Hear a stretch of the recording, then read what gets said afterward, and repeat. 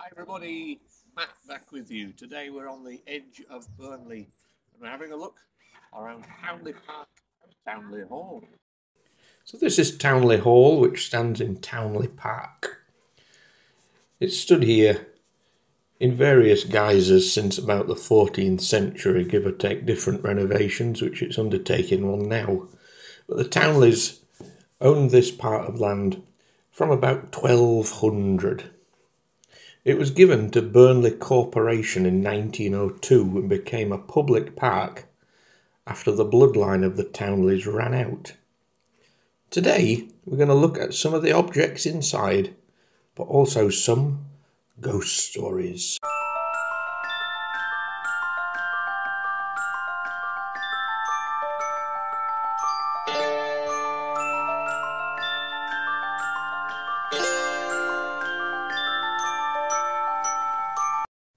So rather than me stand in front of the camera and chat away about the stories, we'll walk around the hall and we'll walk around the grounds so you can see what's here. Now there are 4 specific ghost stories which are very quick. It's just an info on what stories have been told from here. But also there are some grisly enough things within the hall which are very, very real. The stories obviously come from folklore. So, without further ado, let me introduce you to the White Lady of Townley Hall.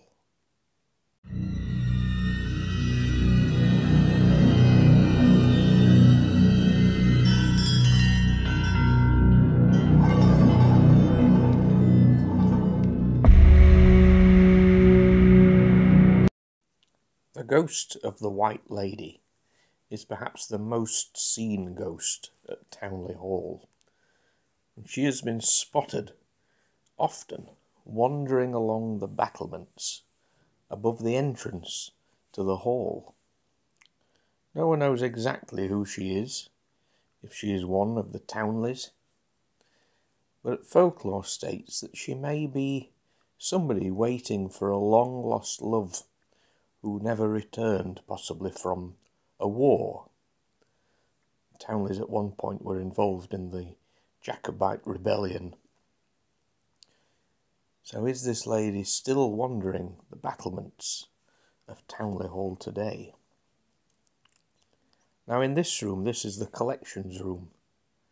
The last owner of Townley Hall was a great fan of collections and brought objects from across the world, a bit like a number of people did in the British Empire, to put on display. So as you can see, we have a mummy, quite a few objects from Egypt. There are some ivory carvings which I presume have come from elephant tusks.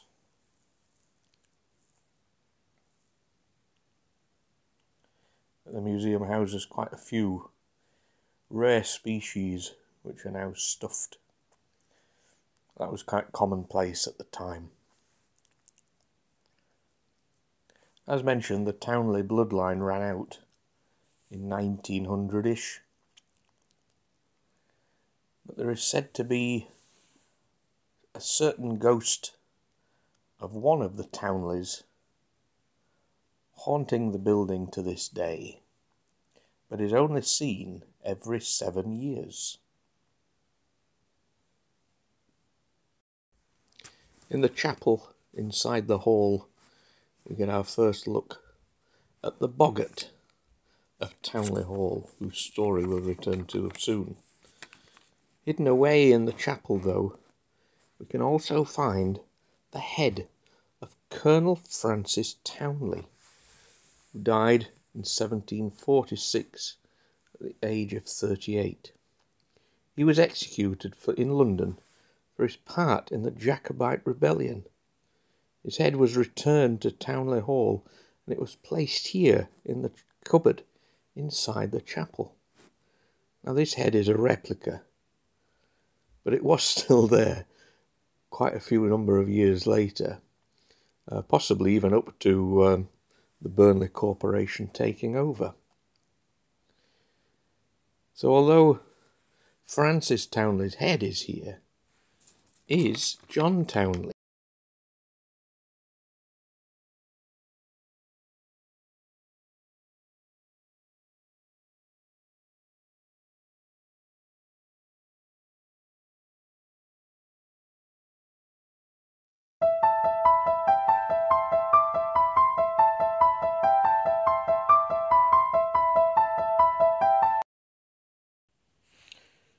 Round this corner, we get our first look at Bill the Bear, a stuffed bear from Kashmir in India, which came along with all those other stuffed animals around 1910 and has been displayed in the hall since 1923.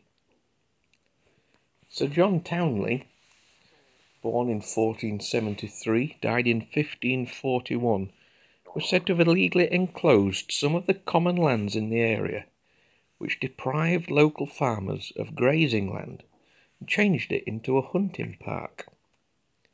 The spirit of John Townley still roams the rooms of this hall 500 years later, but only appears every 7th year.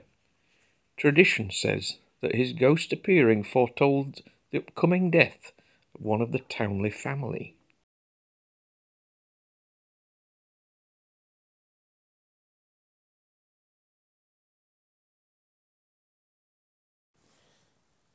Back outside the hall and heading up the hill into the woods. Up here we come across the site of a former bandstand. So this was the site of the Stocks Massey Music Pavilion, which was built and opened in 1928. Unfortunately, a fire in 1963 led to this huge construction being demolished. These stairs are where you would have gone up to see the pavilion, but today they are all that's left of it. This is what it looked like.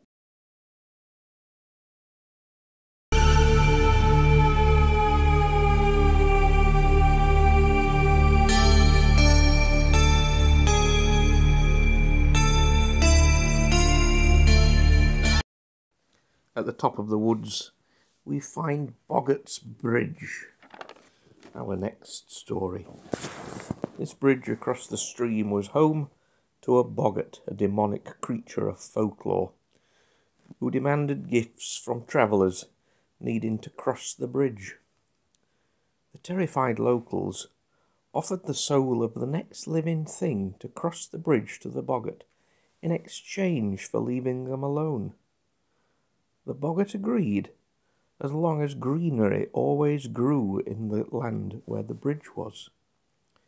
The next morning the people gathered and urged an old hen across the bridge. The boggart claimed the hen's soul and disappeared, leaving just a smell of sulphur and brimstone, and has never been seen since. And as long as greenery always grows in that spot, hopefully he'll never be seen again.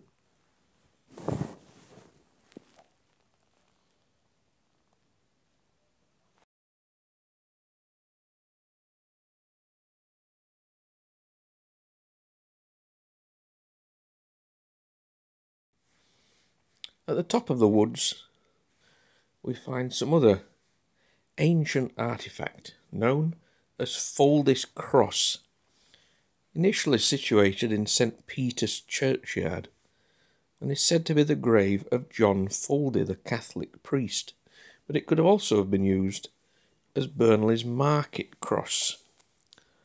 Either way, in 1790, it was rescued from an anti-Catholic mob and placed basically in the backyard of Towneley Hall until it was moved further away to the top of the hill.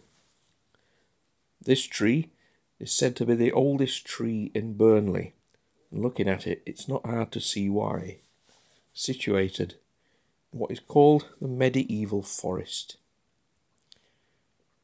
Let's get on to our final ghost of Towneley Hall.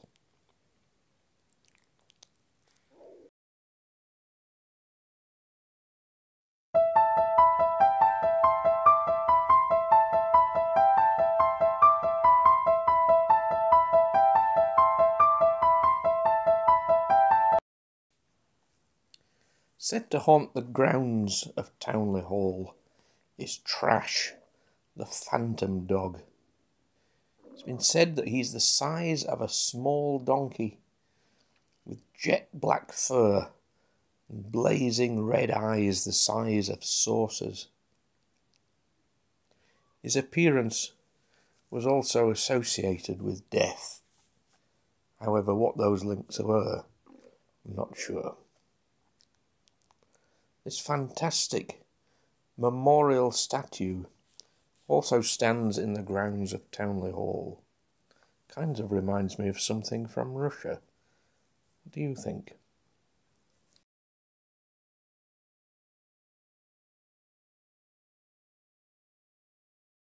There are a number of places of interest outside in the grounds, including the Monk's Well, the Fairies in the Wood, and the Ice House.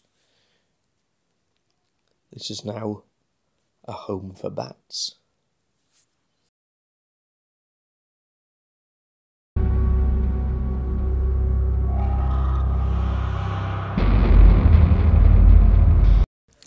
So there we go.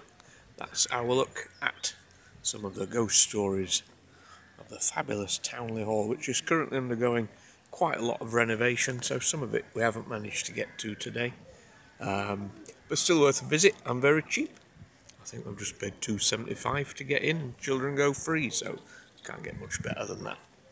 Okay, see you soon.